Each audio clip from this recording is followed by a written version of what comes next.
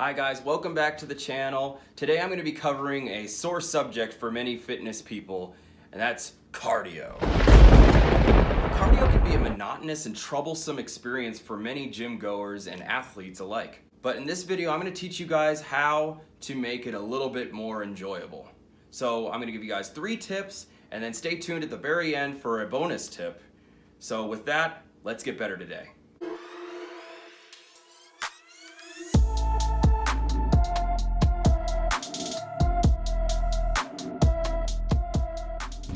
So the first workout I suggest you doing to make cardio a more fun experience is jump rope. Now for jump rope, this is great for your footwork and it's great for your cardio. And this is a great way to get into a zone. Pretend like you're Muhammad Ali skipping rope back in the 60s in his heyday. Put on some good music, bounce to it, get light on your feet. And this is very, very helpful for athletes who want to work on their footwork and coordination. So get yourself going, time yourself for maybe 10-15 minutes and do some nice jump rope exercises to get your cardio up.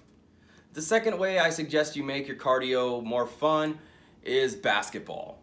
In basketball, whether you're playing with friends or just shooting around alone, you can work on your flexibility, your reflexes, and your coordination, along with plyometrics, to make yourself a better all-around athlete and a more fit person.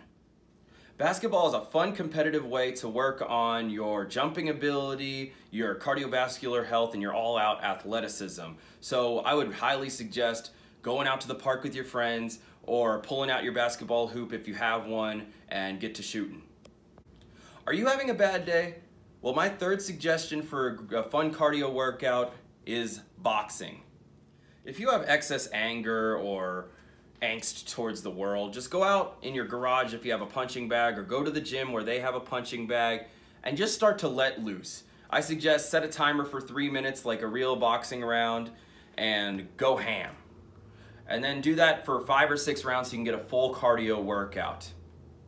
Turn on that Rocky music, get inspired, and do a full body workout by bouncing around on your toes while you do it. Alright guys, you stuck it out this far, now it's bonus tip time. So this is another way that you can make cardio more fun for yourself.